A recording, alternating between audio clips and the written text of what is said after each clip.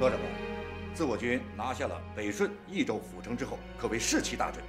可为什么不一鼓作气，乘胜前进呢？却主动停止了进攻，此乃贻误战机啊！我也有同感呐。东北这战局以速战速决为好。如果给了共军喘息的机会，他们再把老百姓动员起来，那麻烦可就大了。可军调部在北平公布了和平6号令，命国共两军就地停战。如果哪个指挥官不遵命，就以违抗和平令论罪。委员长也得看美国人的脸色，做做台面呐。骆长官，难道马歇尔将军也会相信国共两方可以化干戈为玉帛吗？刘师长，诸位，以廖某之见，和平只要有一丝希望，我们都不能轻言放弃。都是手足兄弟，何必兵戎相见？同胞是不假呀，手足嘛则未必了。共产党一日不铲除，何有我民族复兴和天下太平之日？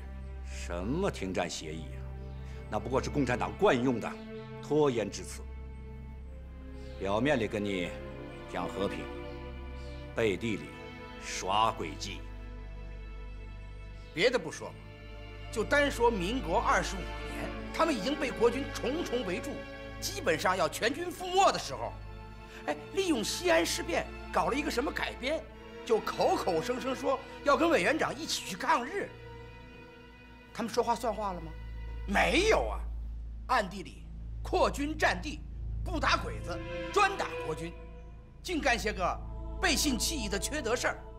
他们要用你的时候，对你甜言蜜语，笑脸相迎；用完了以后，又一脚把你踹开，还让你死无葬身之地。共产党，老子不信！委员长也有难处。东北的共军主力并没有被完全肃清，他们是有意避战。国军如果跟踪而进，势必延长战线，给共军以处处截击之机。我军转战东北以来，损失甚重，急需补充兵员军饷。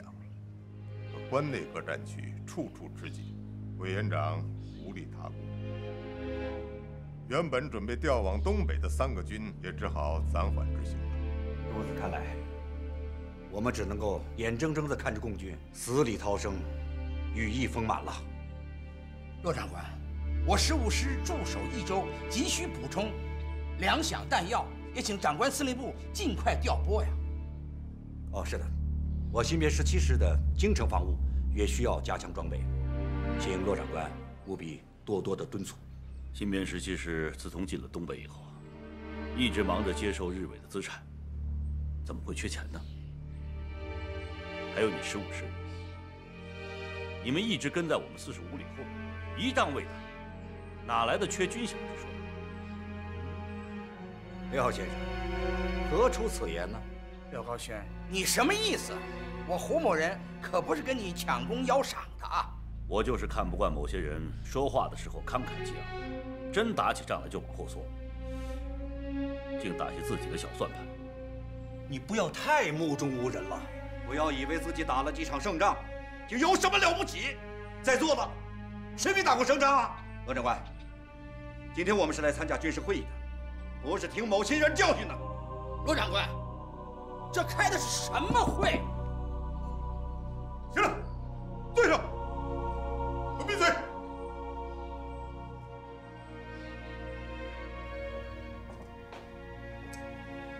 廖老弟啊，你的性格太过分了，难怪同仁们说你清高孤傲，难以相处。骆长官，不是我廖某故意清高。刘师长自从入东北以来，一路忙着接收伪满政府的财产，大肆搜刮民财。胡师长打仗猥琐不前，动用自己的下属贩卖军火，大做生意。你这样的将领为伍，我廖某觉得耻辱。人之察则无徒，不要拘泥于小节。在官场里，要学会见怪不怪。我奉劝你一句，不要以为委员长器重你，就可以为所欲为。文官不爱财，武将不怕死，这样国家才有希望。可是我们的武将，又爱财又怕死，这怎么打仗啊？抗战8年，国力衰竭，民不聊生，应该稳定社会，体恤民心。可是你说他们这样肆无忌惮、贪婪的敛财，这是国军还是土匪？大敌当前，务必精诚团结。除了打仗，别的事情已经用不着想，用不着管了。罗长官，我廖某身为党国的军人，为党国效力，打仗是第一位的。至于其他，不想也罢。一枪一个，把他们全崩了，看他们神气点儿。丁大哥，丁大哥，嘎子！哎呦，嘎子想死了！哎，给哥说，有人欺负你没？没有，我也想你，你知道吗？我找了好多地方，我问他们你在哪儿，他们说你调到后方去了，我找不着你，在后方医院呢。咱早好了，咱还在后方医院给人修房子呢。真的假的？哎，嘎子，看我啊！哎呀，我穿的多，这不冬天了吗？伙食不错啊。眼下的战局不战不和，你说这共产党在跟我们较量什么呢？他们是在争夺民心，攻心至上，历来是共产党的看家本事。我看我们应该大力的推广委员长的新生活运动，让老百姓过上安居乐业的生活，祥和太平。这样，我们就不怕共产党的攻心战术。得民心者得天下。可咱们这套管用吗？依我看，枪杆子才是硬道。胜者为王，败者为寇。打赢了仗，这历史想怎么写就怎么写。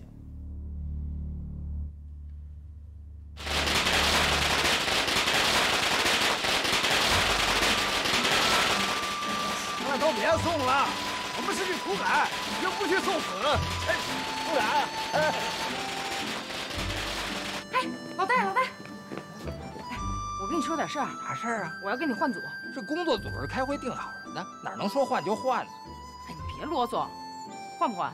啊，这丫头是为了于成山吧？咋的？怕留在家里嫁不出去了？你别瞎想。我是因为大卧铺的情况比较复杂，有个女同志好做工作嘛。你呀，爱咋说咋说，反正要换组啊，你得给我打2斤小烧锅。2斤？哎，2斤就2斤，我现在就给你打去。热闹啊！团长，好，团长你咋来了？老子怕你落在别人后头，过来踹你2脚。别去，这么多人呢，你看，爱面子。团长，这人活脸，树活皮嘛，呀。营柱到，地方同志临时调换一下，让大英子同志和你们一块儿去大卧铺。欢迎。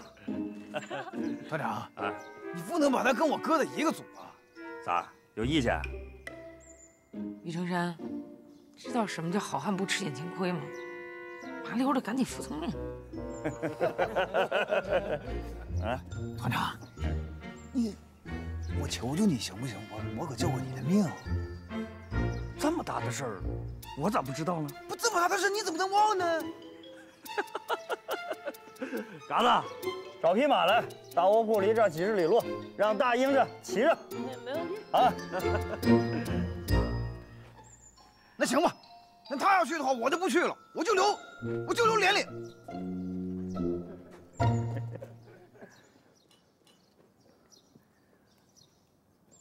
哎，这次你非去不可，我特意点名让你去的大卧铺。你不是总说这支部队和国军有啥区别吗？我希望你这次突改以后，能自己找到答案。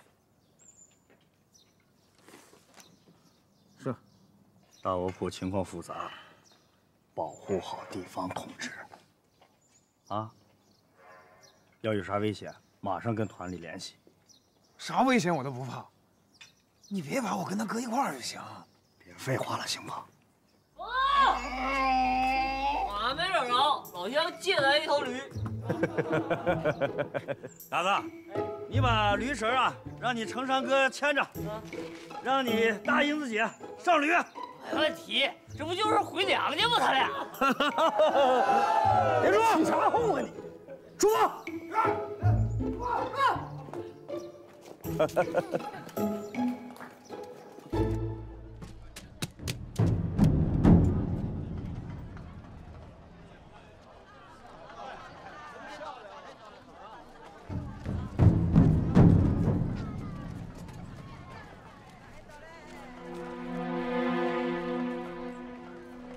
老总给钱呢，老总。要什么钱？给钱呢，小本生意。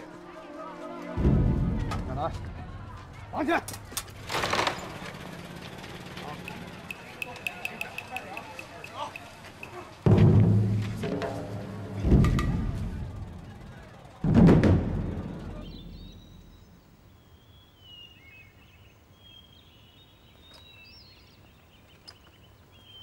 金队长，前面就是大卧铺了。再小心！大不了，慢走。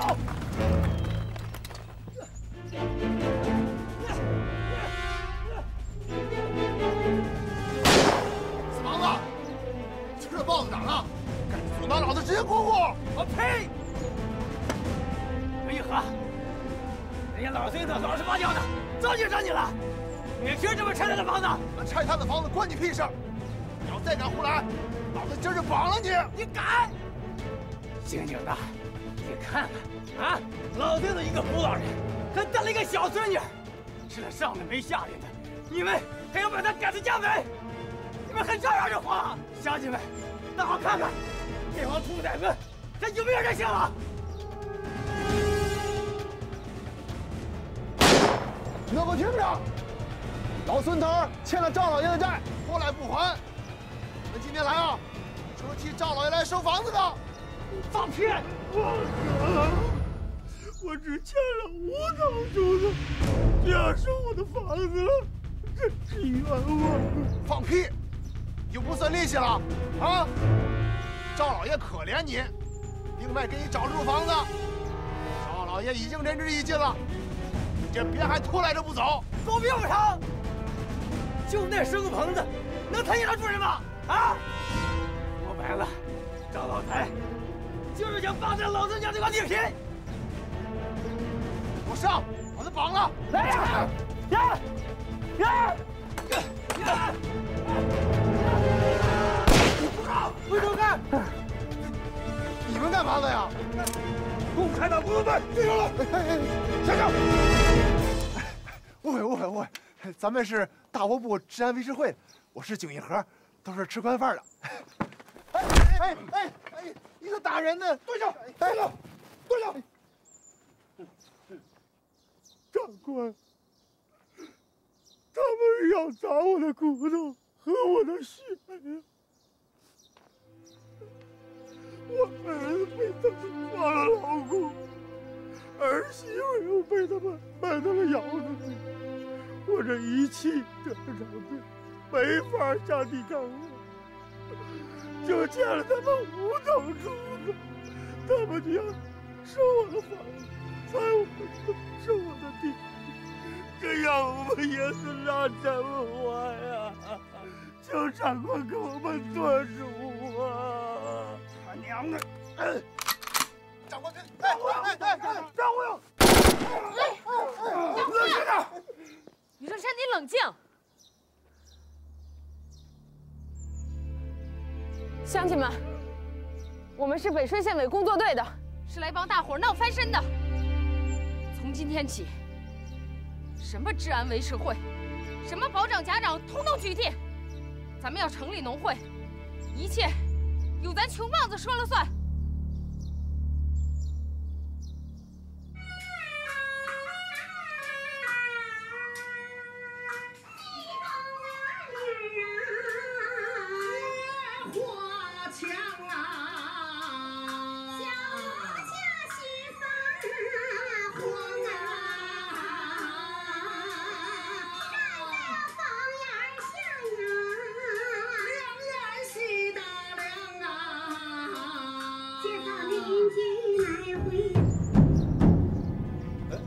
老井，咋了？你二叔呢？上房呢。哦，赵爷，大事不好了！子越，不以物喜，不与己悲。慌什么呀？啊，小辫啊，你们两口子先回去吧。这大奶奶，你看我俩也唱了大半天了，这赏钱……你们俩王八羔子，唱的有气无力的，还想要赏钱？再说了，你们还欠我赵家的租子呢。大奶奶说话可得讲良心呢。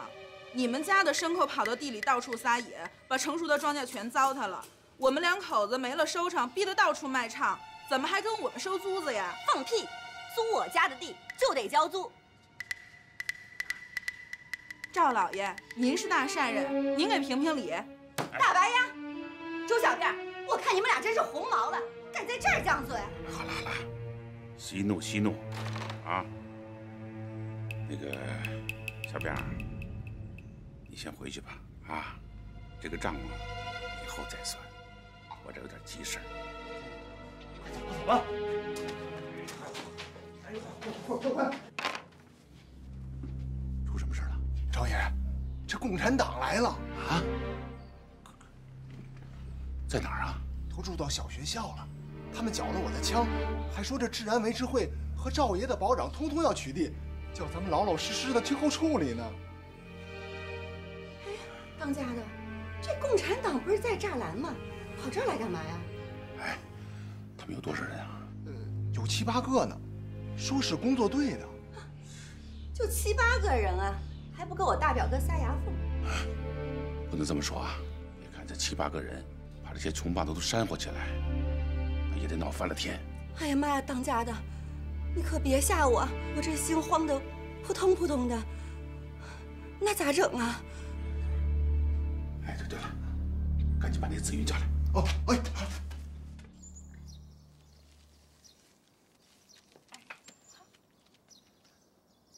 老乡，嗨，我们是工作队的。哎，老乡别走啊，进来坐会儿。哎，大爷，哎，进屋坐会儿吧，喝口水怎么样？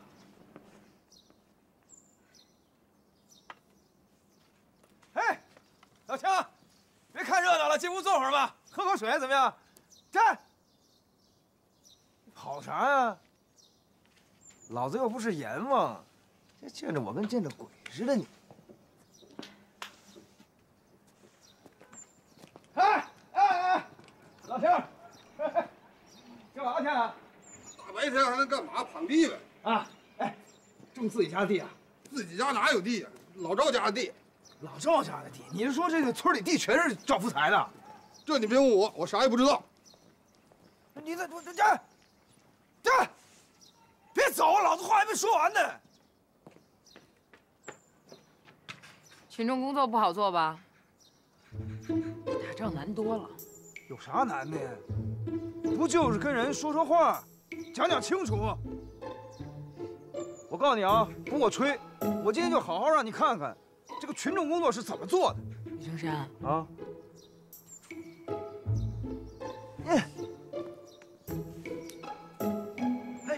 等一会儿呢。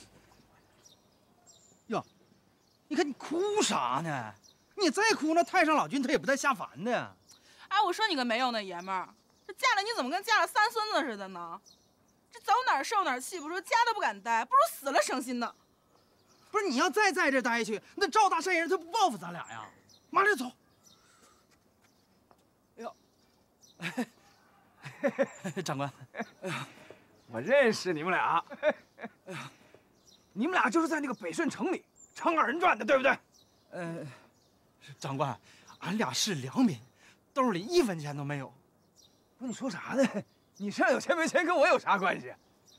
哎，进屋坐会儿，喝口茶啊，我给你们钱都行，怎么样？那个长官，我们有急事儿啊。对，有事，不是急事。你听我说两句。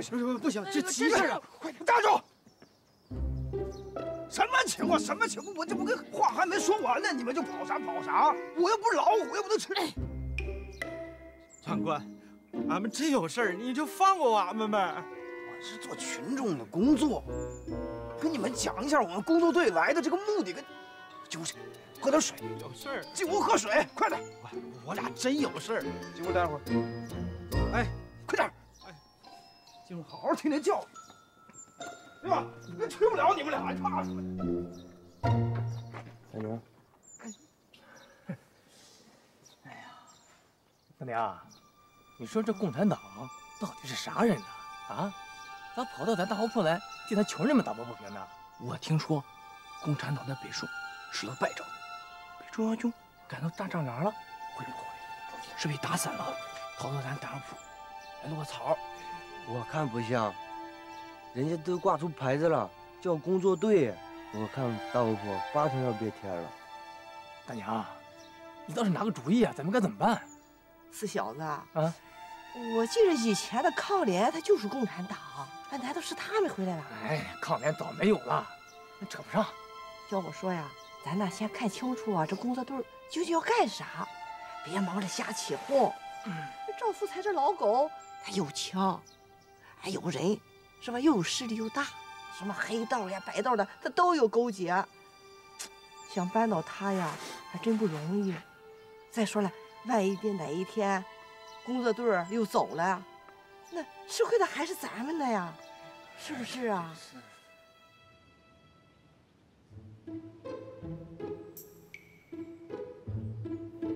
你们2个人叫什么名字？俺叫周小辫儿，啊，不是，那个，坐下。哎，俺叫周顺祥，外号周小辫儿。这是俺媳妇儿，叫慧兰，外号大白鸭。没了。你们2个人到这大窝铺来，想干什么呀？没干啥，长官，俺俩是庄稼人，农忙的时候俺俩就种点地儿，农闲了俺俩就走街串巷，卖唱挣2个钱儿。我俩攒钱攒到过了年儿，回来交了租，睡宿觉，转年再继续。说实话，长官，俺俩这1年到头，没过过啥好日子，兜里真是1分钱都没有。这么说，你们俩是穷人？穷，俺俩穷的都叮当的。哈哈，那就对了。哎，老子找的就是穷人，找你们俩就对了。我们来大窝铺啊，就是帮着你们斗地主分田地发财的，愿不愿意啊？不是你俩像什么面呢？愿不愿意的给句痛快话，分地主的地，怎么样？哎，于成山，你这是干啥呢？这还不明白吗？发动群众啊！想想清楚啊！发动群众？有你这么发动群众的吗？搞得跟审犯人似的。不，你说啥呢？我知道了，你眼红了是吧？啊，你不服气了是吧？少大个，我告诉你啊，你要是想发动群众的话，你自己上街找2个人发动发动啊！你别来碍事，赶紧。扯淡！你是胡闹！你这是找茬！你胡闹！你找茬！于成山，有完没完你？连政策都不懂，瞎起哄！大哥、大姐，先喝点热水。谢谢大哥，谢谢。哎，坐。你们别怕，咱们就像在家一样，炕头上唠唠嗑。各位乡亲啊，今天吧，东家把大伙叫来，就说一个事儿。咱们屯里来了伙共产党当兵的，为的是抢钱抢人的啊，好继续和中央军打仗。咱们大窝铺老百姓可都是老实巴交的啊，可不能帮着这帮人为非作歹。子元，我说2句。哎，您说。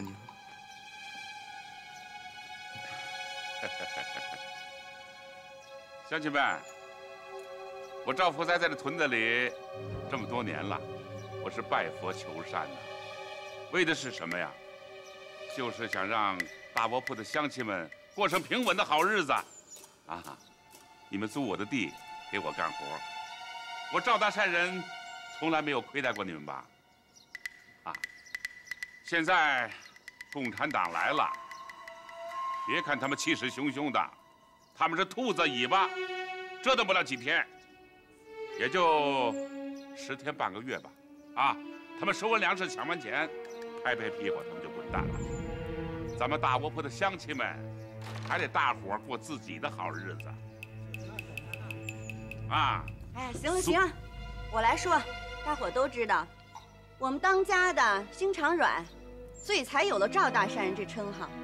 但我大凤仙可不是吃素的，今天老娘就把话撂这儿，往后啊，你们要还想在这大窝铺过，就把眼睛给我擦亮点，嘴叉子给我关严点。要不想过，就去共产党那儿跑到黑，别怪我翻脸不认人。子云啊，那个，这么着吧，给大伙呢每个人分1升米啊。现在青黄不接，大伙也接济接济，好不好？这是借的还是送的呀？咱可借不起啊！啊，大伙放心，肯定是送，不用还。等一会儿啊！一会儿回去的时候啊，告诉屯子里的乡亲们，让他们来领米来啊！走吧，领米去吧。等工人走了，接着过你们好日子啊！张同志，不是俺胆儿小，在这个大窝铺，那赵福才他就是个皇上，他想咋的呀，那就得咋的。可不是咋的，你都不知道。这前年呀，赵福才说要长租子，我家小辫说不过呀，就想跟他说几句。大晚上的，一堆人就闯到家里头来，把小辫一顿好打，腿给打折了，半年才养好呢。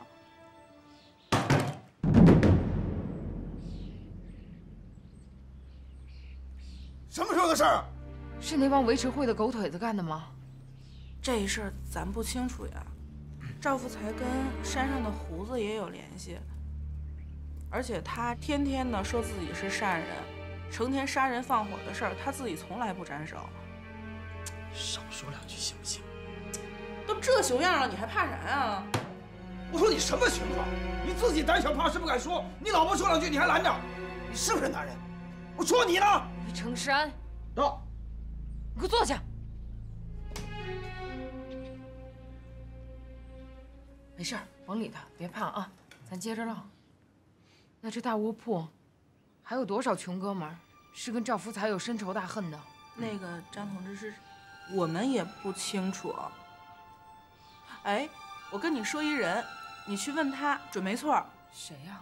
那个屯西头的孟大娘，她呢早些年眼睛坏了，赵福才惹谁从来都不敢惹她。那为什么赵福才不敢惹她呀？这个我们也闹不清啊。不清楚。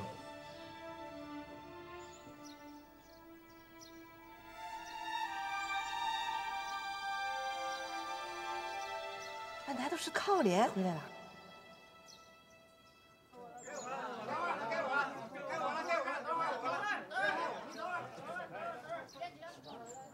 乡亲们，你们都喝了迷糊汤是不是啊？就赵福才那个老狗，能跟你们下啥好药啊？四莽子，我们跟你没法比，光棍不怕穿鞋的，咱都拖家带口的，哪惹得起他呀？没骨气！我跟你们说，这共产党工作队来了，早晚得收拾他。你还真相信工作队的7、8个人？要我说，四莽子，你赶紧撩吧，等共产党一走，那还不得把你整死啊？别忘了，你爹当年就是因为太倔了，让人大半夜的给占了糖葫芦了。你们呀，就是糊涂！你今天贪他1升粮食，早晚连本带利得给他吐出来。大家受财的祸害还少吗？干啥？不理乡亲们，老少爷们来了，走吧！小严着，乡亲们。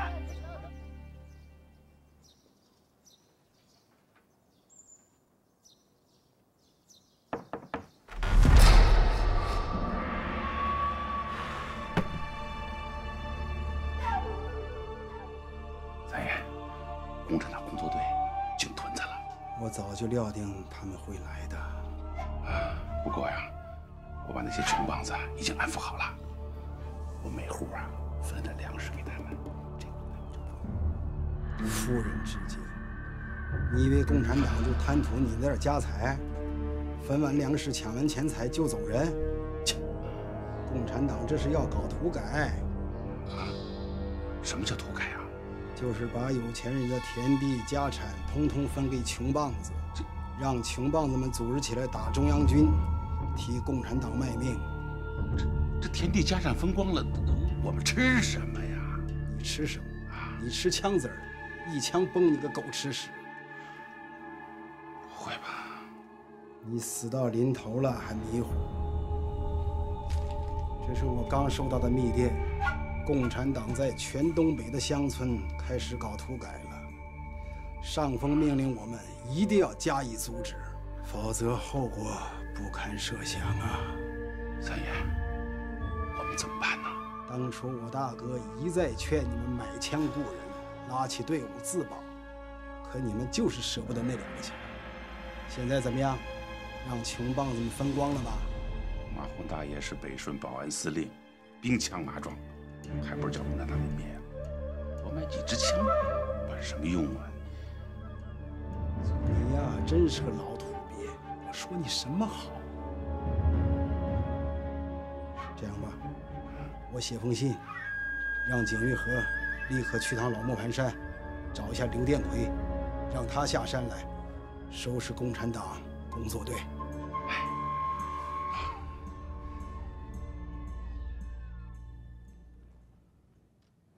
谁？别开枪！我是群众，我找工作队长官。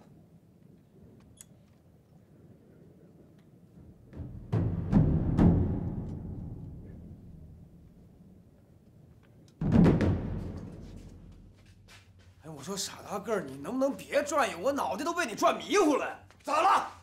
老子都快憋死了，还不让老子转转？你说，这儿的群众都什么觉悟？比俺们山东老区的差远了。一个一个胆子那么小，地主老三给一点好处啊，就心满意足了，让他翻身都不翻，这是什么群众啊？你照我的意思啊，就把那个赵福才拉出来，一枪崩了，干脆。那崩完了呢？崩了以后简单了，赵福才死了，把他这个钱呐、地呀，咱们给穷乡亲们一分，对吧？土改工作就完成了，咱们可以回部队了。说得好，说干就干，走！站着！你俩干嘛去？不是找那个赵福才？胡闹！咱们来的时候，领导是怎么跟咱们交代的？咱们工作队的任务是要发动群众，让群众真正觉悟，自己站起来，才能彻底的打倒地主老财。啊，像咱们现在这样3下5除2的把地一分，等咱们走了呢，地主再杀回来，吃亏的不还是老百姓吗？不，那这也不行，那也不行，那你说吧，你说怎么办？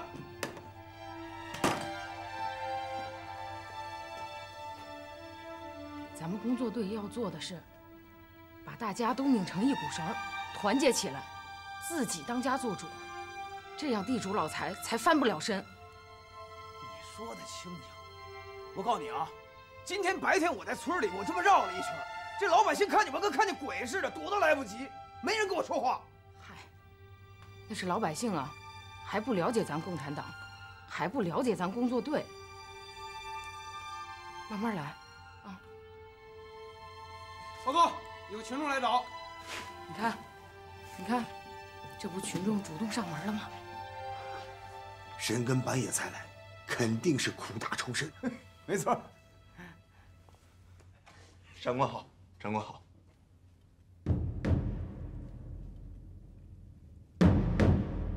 你是群众？小人是群众。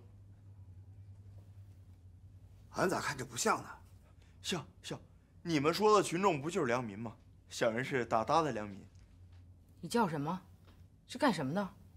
小人叫赵子云，是赵福才赵老爷的管家。狗日的！你是地主的狗腿子！长官，东家听说工作队进屯了，高兴啊，特意叫我来接你们。接我们？东家专门杀了猪宰了鸡，备了好酒，代表大卧铺的群众替你们接风洗尘呢。呸！他代表群众，谁同意他代表了？他说代表了，他代表了，谁敢说不是？老子敢说不是！滚蛋！你他娘的回去告诉赵福才，俺们来这儿是给穷人当家做主的，不是跟他地主老三交朋友的。滚！滚！滚！快滚！再下来，我崩了你！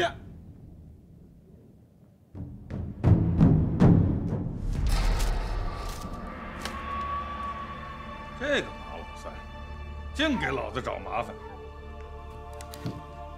上次就跟老子借人，说是去北顺袭击共军，结果偷鸡不成18米，去的弟兄全废了。这回又要老子去灭工作队，哼！刘爷，共产党这次啊，是要赵福才的命，您可不能见死不救。赵爷说了，这事成之后啊，再重重酬谢。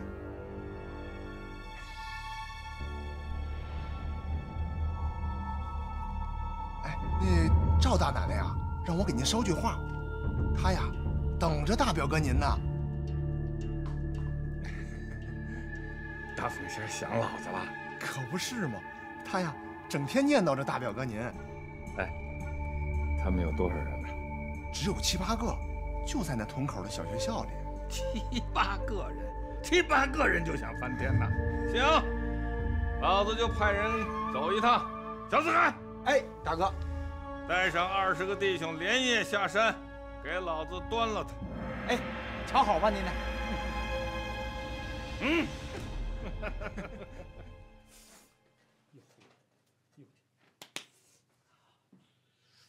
小心点啊！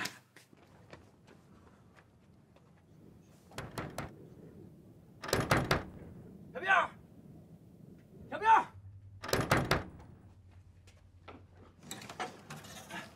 忙子啊，快快快，进来进来。凤刚子来了，冷吧？哎，口口。哎，大半夜的你咋来了呢？问你个事儿，今天那工作队找你聊了大半天是吗？啊，都说啥了？说共产党啊要帮咱们分田分地闹翻身，打倒地主老财有钱人，哎，让咱们穷棒子当家做主。真的？反正我们2口子是寻思好了，俺俩啊先不走了，看看再说。哎呀，看来共产党真的是来救咱穷棒子的。嗯，哎，我刚才看见工作队差点崩了赵子云啊！赵佛在这个老狗作威作福，快到头了。真的呀？兄弟，快，坐下来讲讲。甭坐了，咱一声孟大娘，这老太太拿得住吧？行。哎，我们去了。呼了。哎呀，好了，别弄了，走。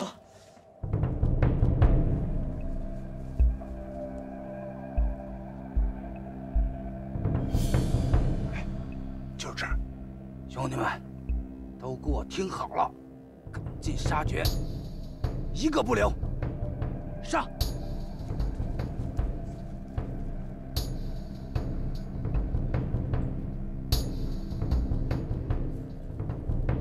谁？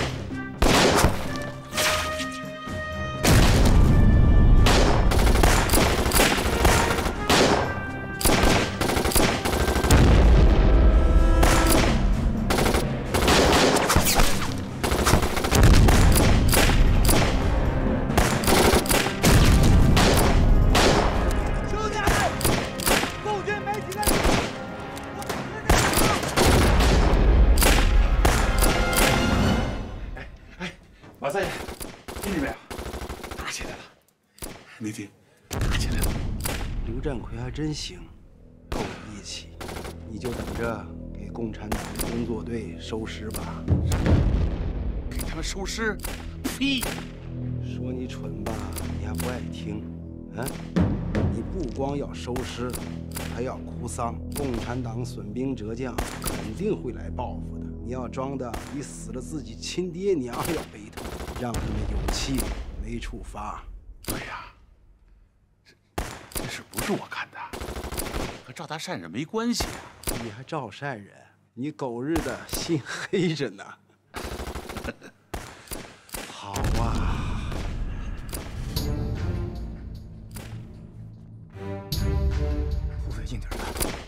肯定是赵老狗勾搭来的。他可真激烈呀，就像当年抗联他小鬼子啊。咱工作队的人少，怕是要吃亏呀。小辫，哎，你别打烊，我去看看。